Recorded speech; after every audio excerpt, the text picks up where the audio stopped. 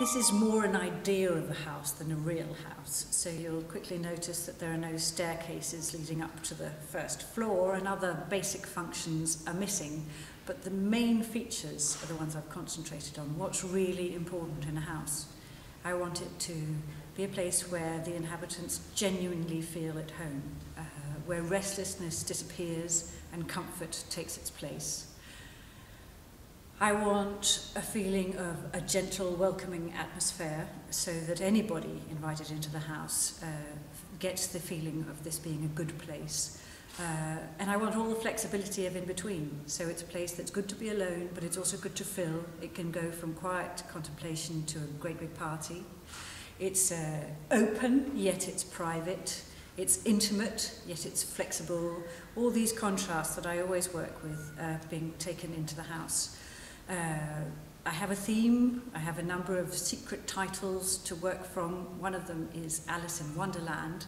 That's because I want to play with the adventure. I want the freedom of her world, constantly being pulled down to earth by imm Cologne. It is a commercial fair, but the conflict between Alice and imm keep this exciting for me.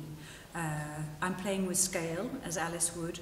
So instead of mummy and daddy's double bed, there's 20 meters of bed in Das Haus. There might even be 30 meters of bed, an awful lot of bed. And you don't just lie in the bed, you do whatever you want in the bed.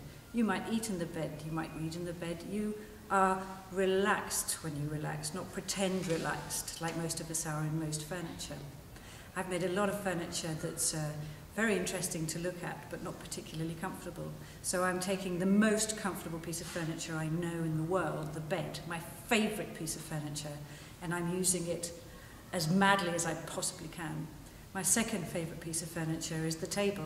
So I'm giving myself, in Das Haus, endless amounts of table space.